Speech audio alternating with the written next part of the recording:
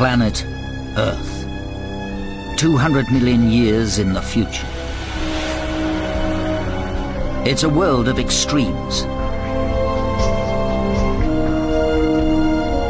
Vast baking deserts stretching for thousands of kilometers, fringed by lush forests of huge trees where torrential rain falls every day. But even more extreme than the planet, the creatures that inhabit this strange new world.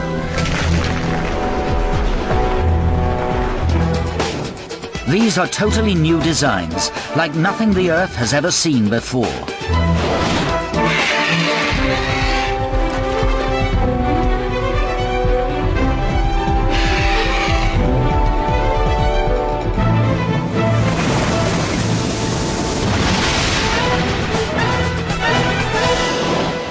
But, as bizarre as they seem, they're all the result of the process of evolution.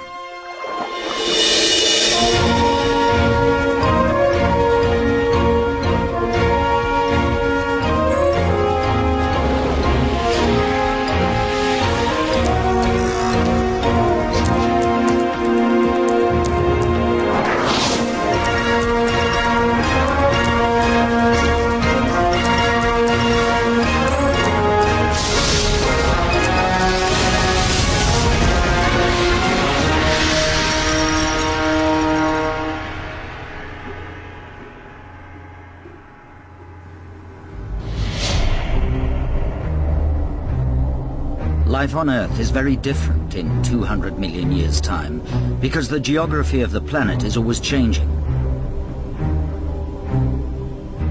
The Earth's surface is broken into huge plates that move slowly over the face of the globe, carrying the continents with them.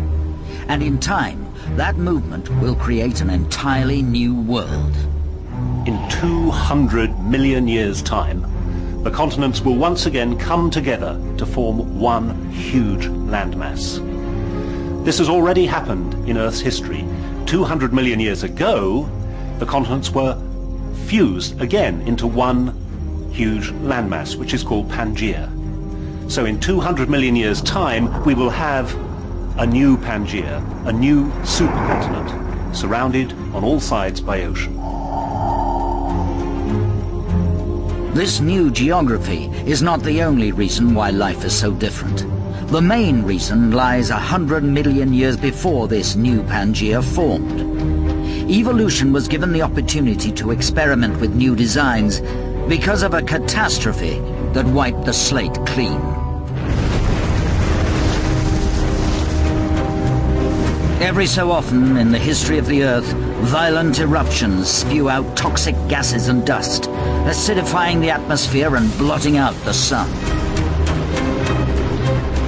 An event like this is disastrous for life, a biological catastrophe, a mass extinction. A mass extinction is when a very substantial percentage of the species that are alive on the planet disappear in a very short period of time. Now, a short period of time to a geologist might be 10, 15, 20,000 years, but relative to the millions of years that we're talking, it's like that.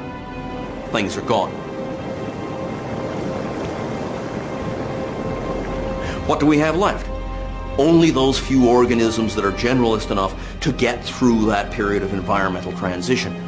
So what comes out of that 100 million year in the future extinction may be something you would never have expected. It would be random in the sense you never would have predicted it.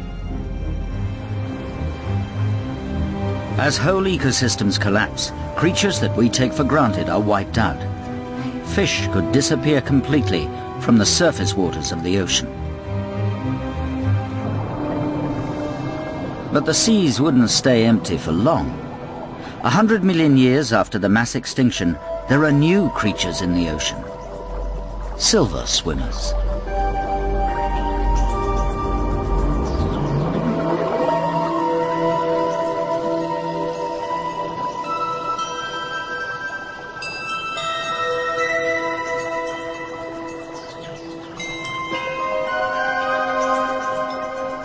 This might look like a totally new design, but it's around today if you know where to look. If you go out in the sea now and you haul a plankton net through it, what you get is a wide variety, a very diverse set of tiny crustaceans, the larval forms of many shrimp and crabs and lobsters whose adults live on the bottom.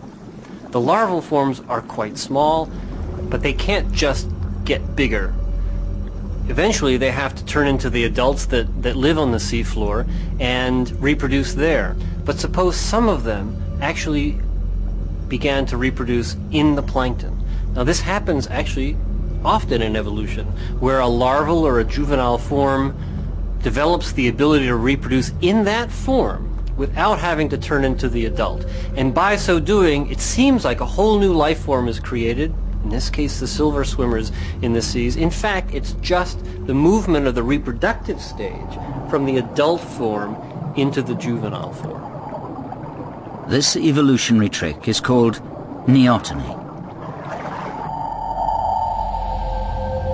But once silver swimmers made their appearance in the world, they could change and adapt to fill all the niches left by fish. From open ocean swimmers to deep sea scavengers. From sleek predators to giant plankton feeders. A process called adaptive radiation.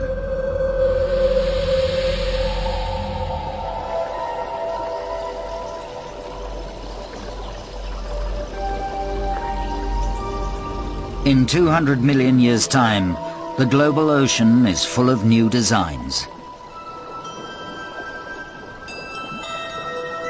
But it was only a matter of luck that the ancestor of the silver swimmer survived and not something else. But some places are immune to these disasters, places that provide a refuge, arks from which the Earth could be recolonized. One of these places is the deep ocean. Down here, for example, there are still sharks, and although they look a bit like today's sharks, they're very different. Sharks are magnificent creatures in today's seas, and they've survived mass extinctions in the past.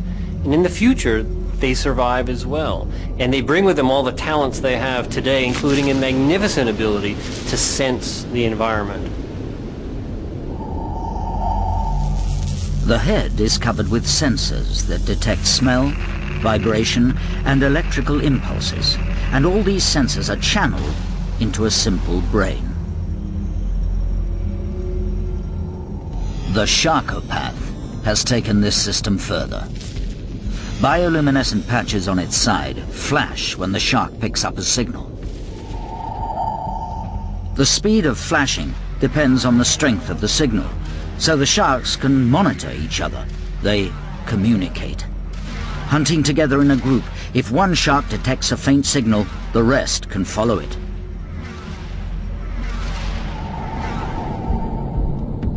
So these sharks sweep through the ocean in huge arrays, searching for the slightest trace of their prey's scent.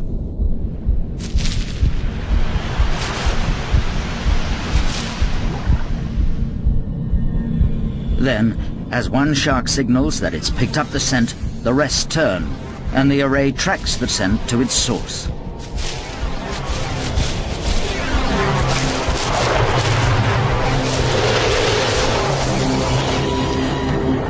Their victim, though, is virtually invisible. But close in, the sharks can still track their prey by sensing the electrical currents in its nervous system. Eventually, surrounded and trapped, their victim's camouflage breaks down. It's a huge, 40-meter-long rainbow squid, another familiar-looking survivor of the mass extinction that once lived in the deep.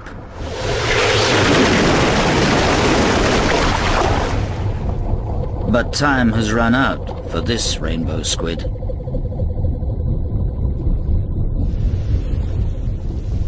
What is it about the deep that allowed some creatures to survive the mass extinction? The answer lies on the seabed in the middle of the ocean.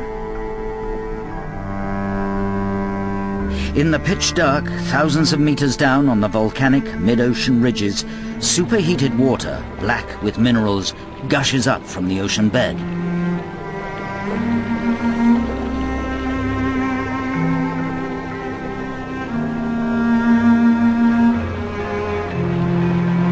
These deep-sea vents are covered in bacteria that get their energy from minerals in the water instead of sunlight. And in turn, the bacteria support a whole ecosystem, totally independent of the sun. Creatures living down here would hardly have noticed the catastrophic mass extinction happening above. But there are other places that could provide refuge from the mass extinction. As the continents slowly came together over 100 million years, huge cave systems were formed in thick beds of limestone. And gradually, marine creatures found their way into the cave system.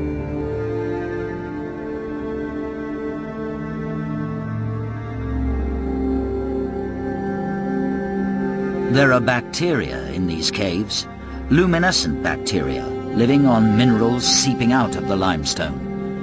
And just as with the deep-sea vents, these bacteria support a whole ecosystem, but in this case, of giant worms.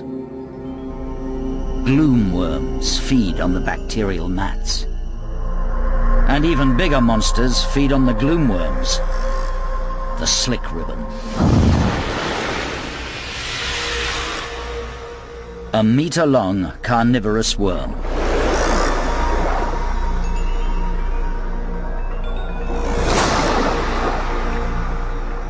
Apart from the dim glow of the bacteria, it's dark down here. But the slick ribbon doesn't need light to hunt. A swimming garden worm creates swirls and vortices in the water, and the slick ribbon can sense these. Such a trail lasts a long time, and the slick ribbon can follow the garden worm's path with deadly accuracy in pitch darkness.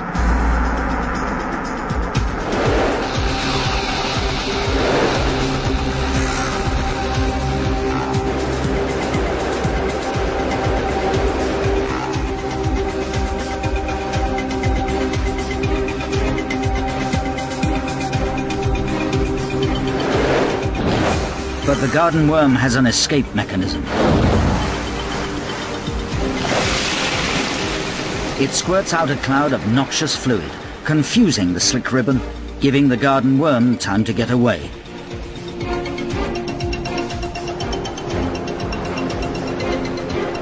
All the different worms living in these caves evolved from one ancestor, a marine worm that survived the extinction to find its way into the cave system. Here it evolved into many different species, all adapted to life in the perpetual gloom. But not all the caves are dark. In a few places they open to the surface, forming pools. And this link to the sunlit world above is vital for garden worms. They leave the underworld to bask in the sunlight.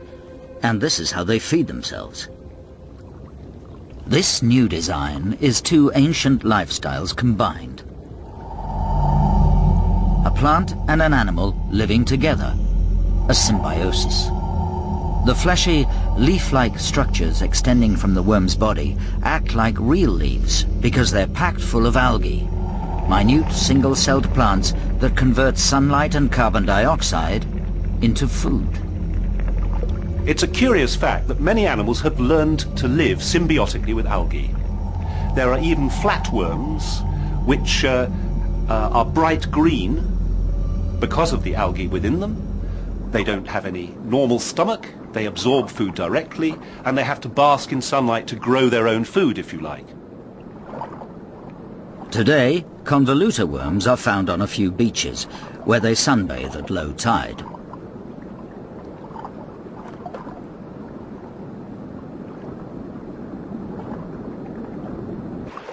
Sunbathing can be dangerous. As the tide comes back in, the worms disappear into the sand, or they risk being eaten by predators.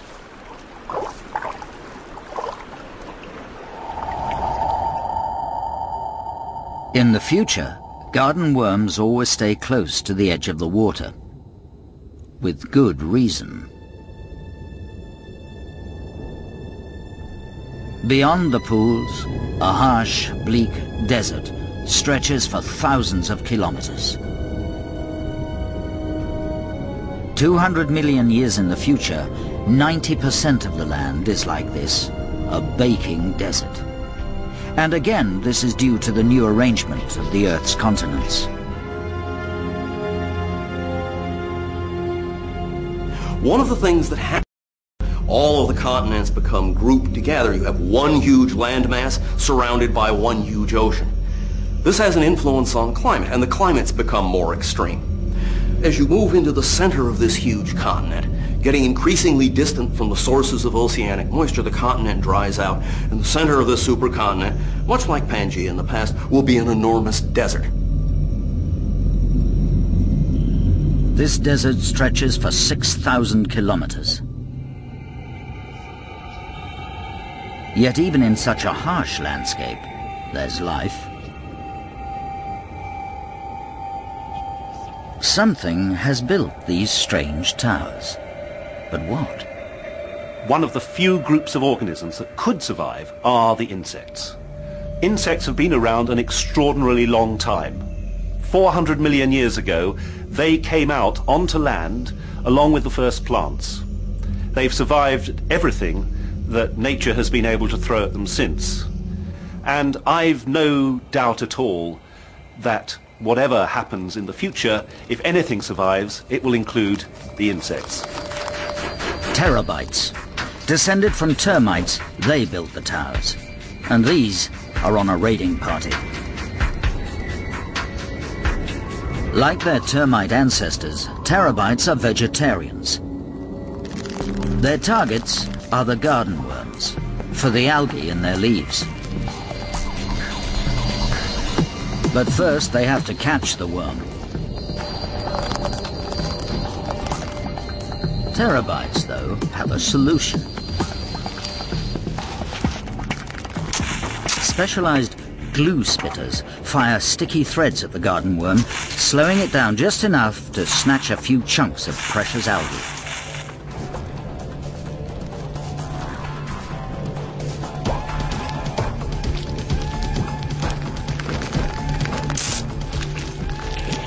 Eventually, the worm breaks free. But these tiny insects can attack such large prey because terabytes have an elaborate, complex social system. And that includes division of labor. The termites of the future have taken the social caste system that they have today even further. They now have a specialized caste of transporters that carry other specialized termites around to do different jobs within the colony. So the transporters will take the individuals with the chemical weapons to where they're needed. They'll take biters to another place. So the whole system has gone up one level of complexity. The terabyte mounds are as complex as terabyte social lives. The towers are more than just protection from the sun. In the top of the turrets, translucent windows let in light. Inside, the terabytes have built special chambers, greenhouses with raised beds, for cultivating the algae stolen from the garden worms. So terabytes are farmers. But growing algae in the middle of the desert isn't easy. At the bottom of the nest, there's an air conditioning unit. These veins are kept damp, and as the water evaporates, it cools the veins, which in turn cools the air above them. The cold air sinks and creates a circulation through a complex arrangement of ducts, which draws carbon dioxide-rich air up from the nest chambers into the greenhouse. But this whole system depends on water. To get to this water, another caste of terabytes produce hydrochloric acid that dissolves the hard limestone.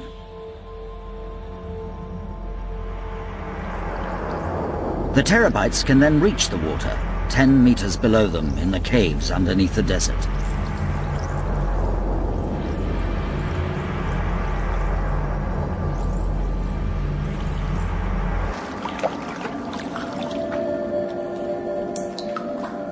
Transporter terabytes use the tunnels to reach the water table, where they collect yet another cast of terabytes, the water carriers.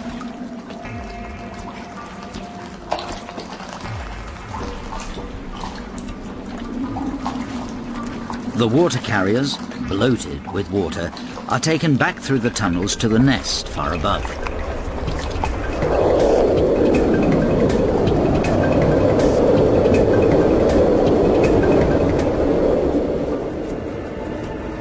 And here, the water carriers form a living irrigation system.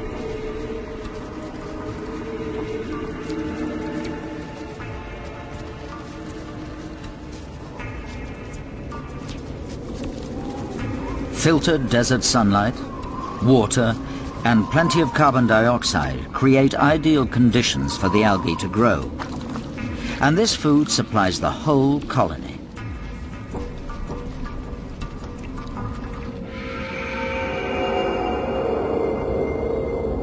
Outside, with temperatures climbing above 50 degrees, the desert appears bleak and lifeless for thousands of kilometers. In contrast, over the 100 million years since the mass extinction, life has flourished in the global ocean. Silver swimmers have taken the place of fish in the warm, sunlit surface water. And above the surface, even more strange creatures have evolved to take the place of birds.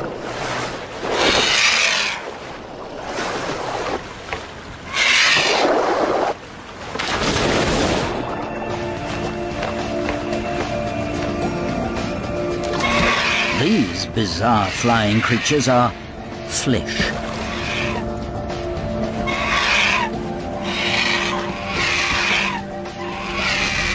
Flish look at first sight a little like birds. They're brightly coloured, they flap their wings in rather similar ways, but they've evolved completely separately from a very different ancestor. Flish, as their name suggests, evolved from fish. There are some fish today that can leave the water. There are even fish that can glide for short distances above the surface, but none of today's fish use powered flight.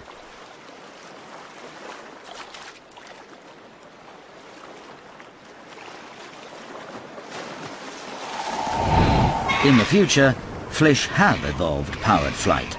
But how? Some fish today have developed muscles around their pectoral fins and use those fins to move around.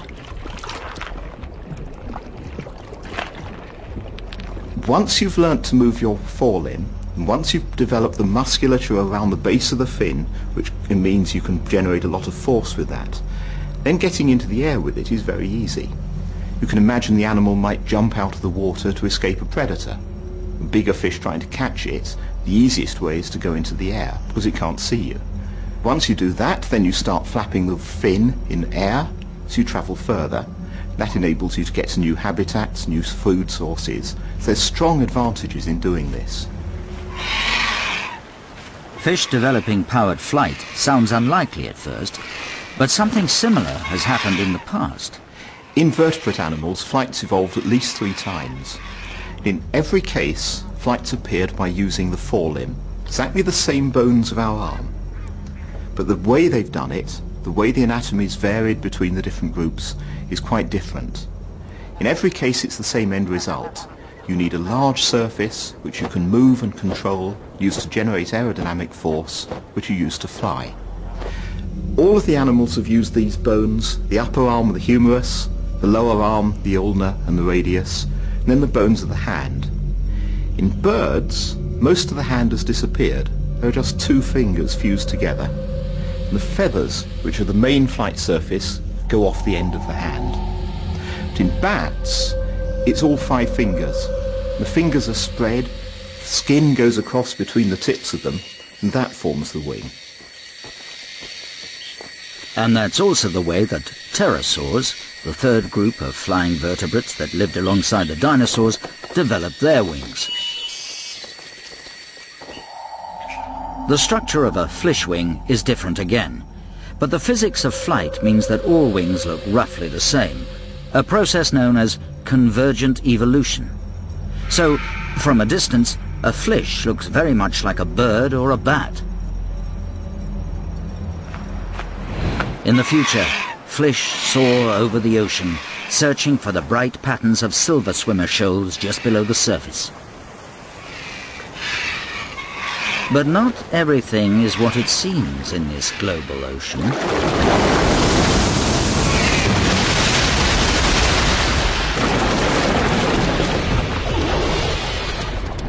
The silver swimmer image was a pattern of light and dark playing over the body of a giant rainbow squid. Over 200 million years, squid haven't changed their appearance, but they have changed their behavior. Rainbow squid have such sophisticated control of body texture and color that to a large silver swimmer, even a 40-meter-long squid seems invisible as it mimics the colors and patterns of the ocean surface. But if the silver swimmer comes too close, the squid can change and create a spectacular display of warning colors.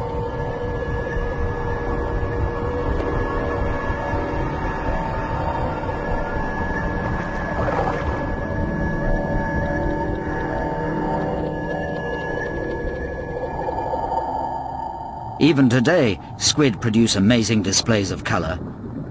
They use special organs on their surface called chromatophores. These are muscular organs in the skin, and they're little sacs that contain pigment, and they're muscular and they can open and close. And when they're open, you can see the color spot. When they're closed, you can't. Different colors can be mixed in individual chromatophores, so you have a huge palette of colors available. And the most amazing thing is that each of those chromatophores is commanded by a nerve, or several nerves maybe, from the brain. These elaborate patterns are controlled by a complex nervous system, and that needs a powerful brain.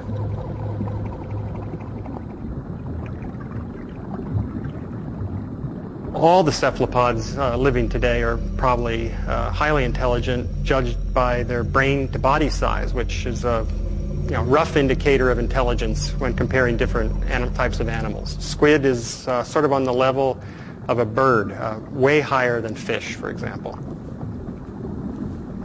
200 million years from now, if squid tendency to evolve its nervous system, centralized nervous system, continues the way it has been, these animals will be awesome, intelligent beings. Future squid will be able to create very sophisticated patterns, and they could even use their bodies to display and communicate like giant video screens.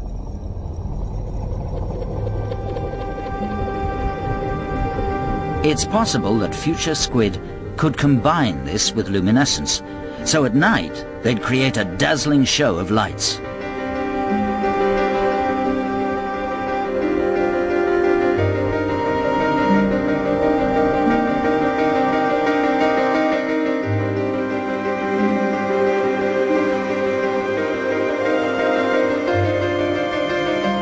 These displays could be used for mating when the males gather to compete for a female.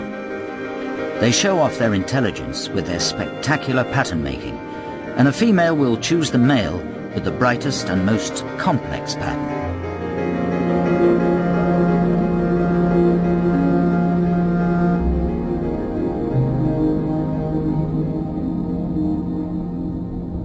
As day breaks, the squid change back to their silver swimmer patterns to draw in more flish. But there's another danger in this ocean that affects all the creatures here. The global ocean will be warmer than today, and as in all tropical seas, there'll be storms. In the future, they will be hypercanes. The strongest hurricane that we have perhaps today is around about sort of 170 miles per hour or something like that, but you could easily get storms going up to 200, 250 miles per hour over a warmer ocean. If you think about sort of a modern hurricane, think about sort of hitting Florida or something like that, well, add 50% to everything. Add the strength of the wind, the rain, the battering power.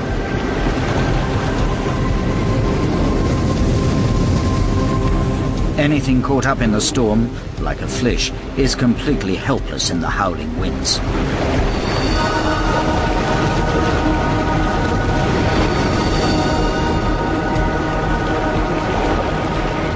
The winds carry the fish far inland, across the huge mountain range that runs down the eastern coast.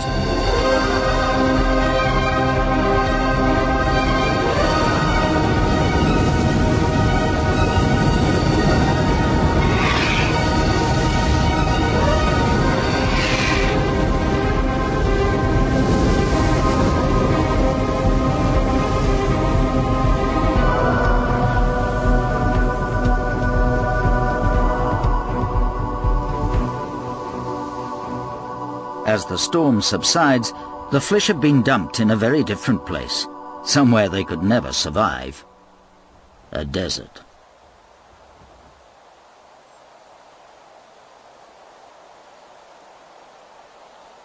This is the hottest part of the great supercontinental desert. It lies in the rain shadow of the mountain range. The winds drop all their rain on the mountains, so this landscape is bone dry. Every year, large numbers of fish die in the desert, but even dead fish can be eaten, an opportunity for something to exploit. Bumble beetles have evolved to feed on dead fish and nothing else. But first, they have to find them. You need an animal with a very sophisticated sensory system, so that as soon as one of these events happens, they can detect it, move fast, whatever distance is required, in order to utilize the food source. Today, antennae provide insects with a long-range sensory system. But antennae are big and produce a lot of drag in flight, a disadvantage for a long-distance flyer like the bumble beetle. So over their bodies they have a large number of sensory hairs that are equipped with special smelling organs that can pick up even the most minute trace of the appropriate chemical produced by the rotting fish. The sensory hairs on their legs and their antennae can be folded away in flight, reducing drag.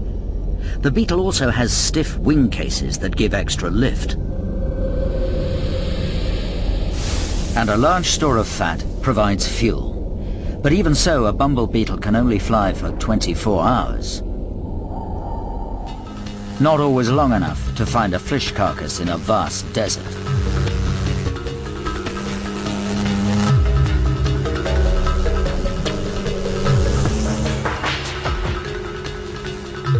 But when it does find one, the story isn't over.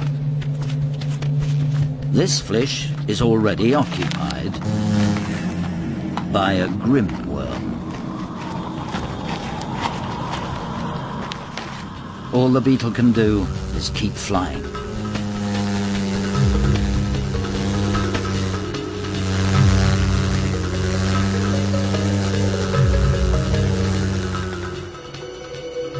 During the day, high temperatures keep most other desert creatures out of sight.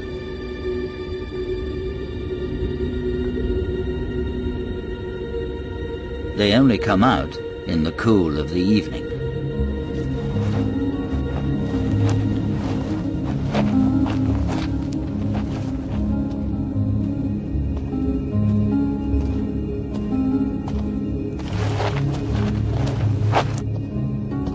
These are desert hoppers, hopping snails. Desert-dwelling, hopping snails seems like an unlikely twist of evolution, but it is feasible. Today there are hopping snails, cone shells, but they live underwater. And snails don't usually move like this. Land snails move on a bed of slime, but this uses water, a scarcity in a parched desert. Instead of gliding on a trail of slime which just wastes precious water and protein, these snails will develop a muscular foot, a strong, muscular, leathery foot that they can jump with and actually leap off the ground much like a kangaroo. That allows them to colonize huge areas of desert, looking for patches of scrubby plants.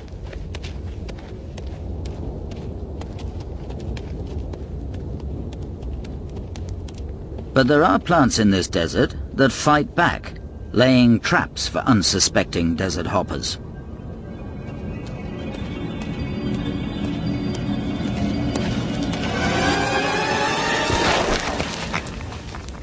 This is a death bottle plant, large, poisonous, and carnivorous.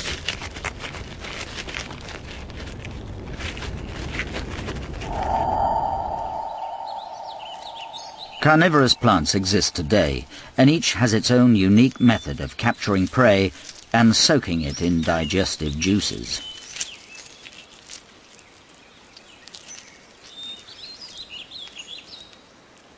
So how is the future death bottle plant different?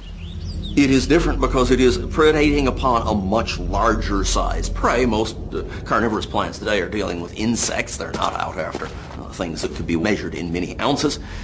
One other feature that makes it stand apart is because it is working on bigger prey, it has something that has the potential, once that prey has fallen into the trap, to do damage to the trap. So when you need to immobilize that prey item very quickly. So in this case, instead of simply killing it off by immersing it in the digestive juices, the death bottle trap actually has poisoned spines that will kill the organism before it can thrash around.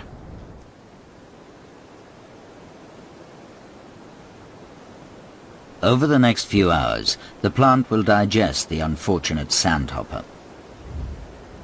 And it resets its trap by regrowing the lid.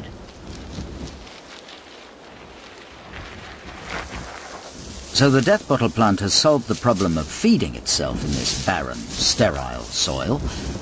But how to reproduce? The plant produces this strange-looking flower that bears a strong resemblance to a dead fish. It even smells like a dead fish, which attracts the attention of a passing bumble beetle.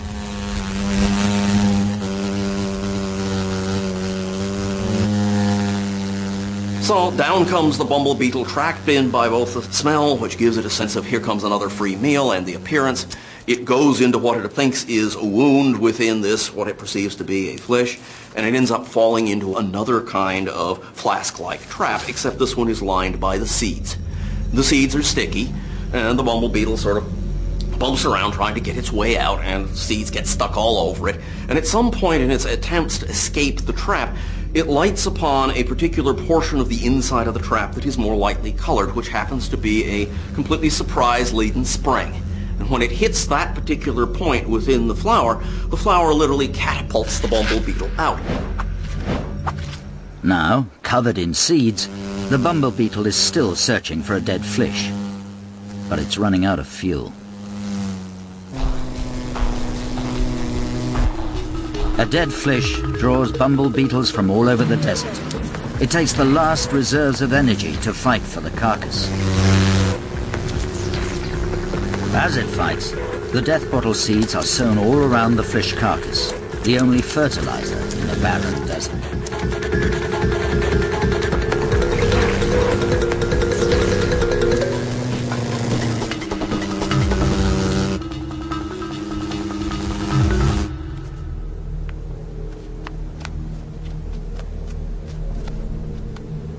This is the end of the journey for the victorious bumble beetle, and the end of its useful life.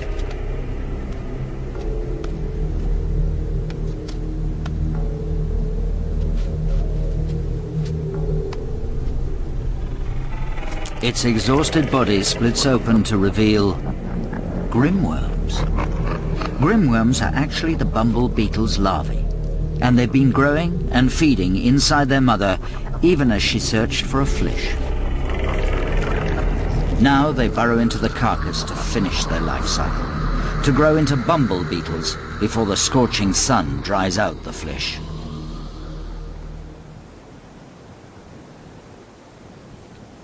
This desert is vast, but not all the planet is covered in desert. On the northwest coast, torrential rainfall creates a vast forest.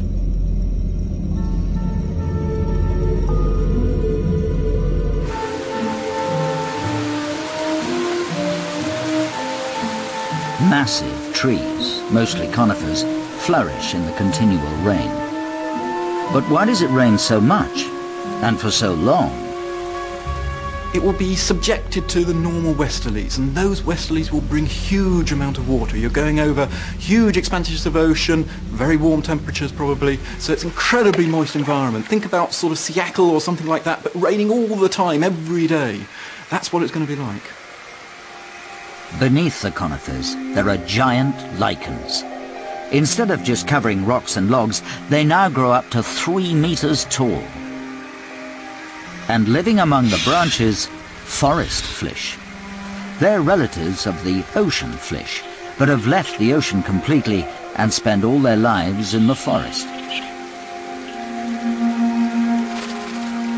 They spend the nights roosting, hanging upside down under the branches.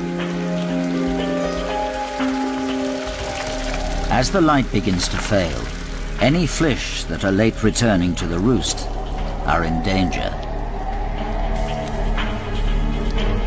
This is a slither sucker.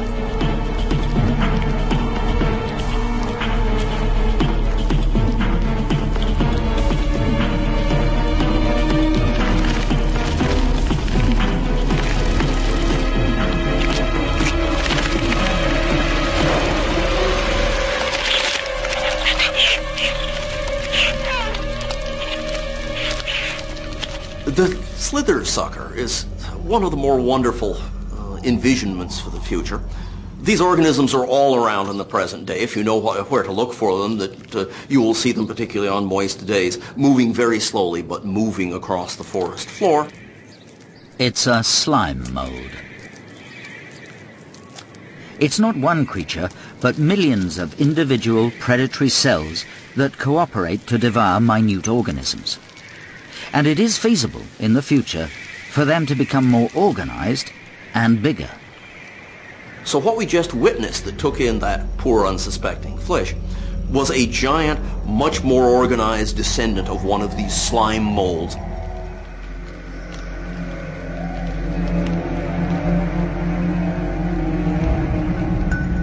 A slither sucker needs to reproduce and spread to new areas. So it transforms itself into something that looks like the fruiting body of a lichen tree to enlist the help of a forest giant.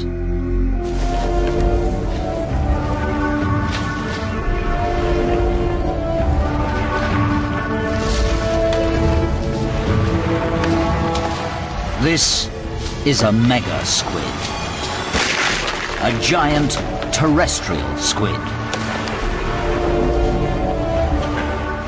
A giant squid living in a forest.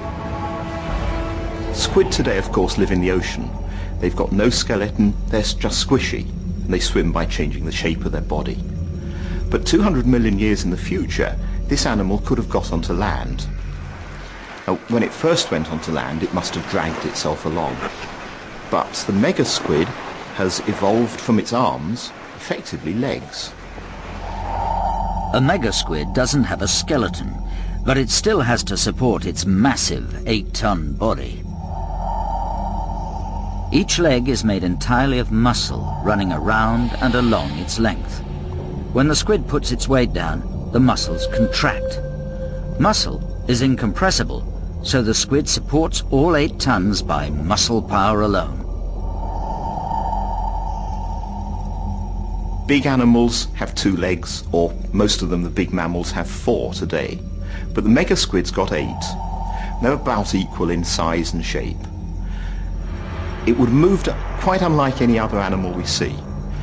It can't move all of its legs randomly because it'll trip over, but if it moves the front and the back leg on one side and the middle legs on the other, and then it moves the other pair, It will always be balanced and the legs won't hit into each other, so it can travel forward.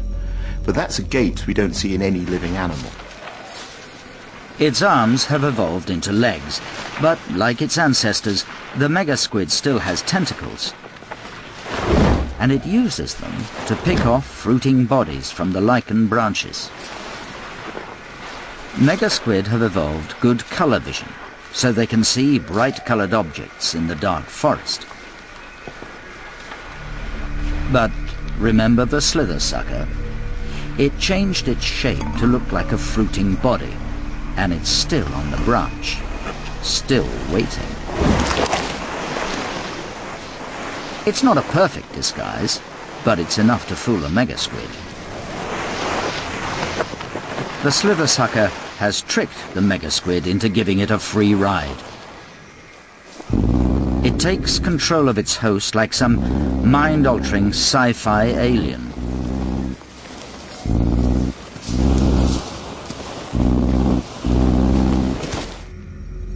Now we've got a problem, because the slither sucker is inside the megasquid. The megasquid can travel great distances and thereby carry the slither sucker further than it could possibly crawl by itself, but the slither sucker is on the inside. How to get out? Well, in this case, we envision the following, and it's not a science fiction story because there are circumstances that are very similar to this observed with snails in the present day. Remember that the slither sucker is an association of separate cells. Some of those cells migrate up to the brain, inflame the brain, and alter the behavior of the megasquid. They make the megasquid wander the forest, while the rest of the cells migrate to the air pouch that the squid uses to call.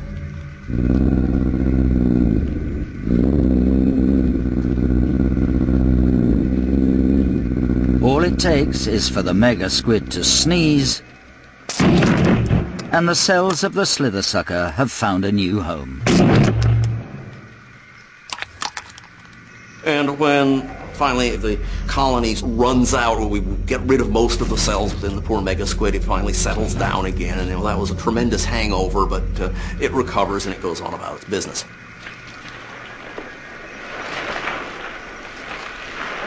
Squid could invade the land because the mass extinction wiped out the competition, and nature abhors a vacuum. Evolution responded by creating radical new body designs. But there's another way evolution could respond to new opportunities: intelligence. Squid already have a head start, and the agile, arboreal squibbon is the smartest squid around.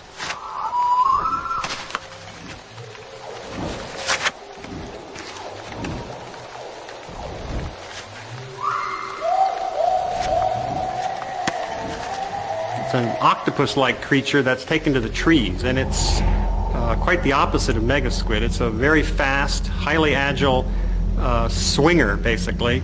It uses its long arms for swinging end over end, and it can do this because it's freed from a major constraint that vertebrates had when they were swinging from trees, and that is limited flexibility.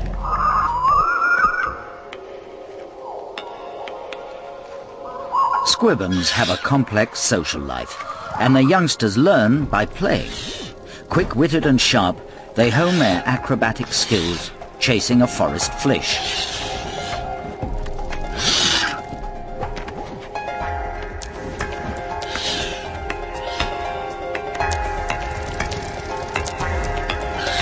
They've yet to learn about the dangers of the forest.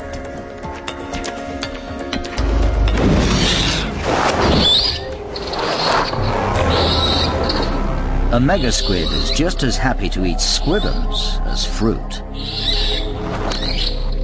But the squibbon community won't abandon their baby.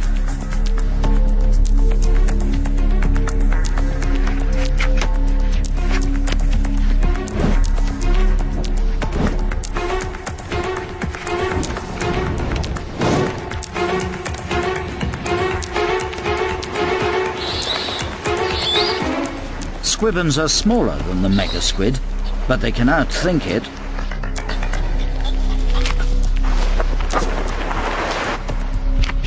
They harass the megasquid, pelting it with whatever they can find, distracting it. Eventually the baby is snatched to safety. Could this be the start of a new social intelligence? If there's going to be continued development of further intelligence after 200 million years, I certainly believe it will be the cephalopods. A creature like a squibbon is just following through on 3 billion years of evolution of cephalopods making bigger and better brains.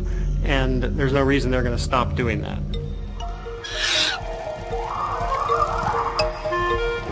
"200 million years in the future, life has responded to new openings by producing the glimmer of a new intelligence.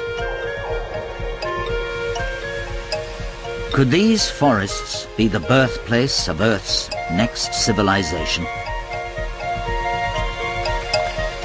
We can never really know, because so much in evolution is down to chance. Chance mutations and chance events in the environment.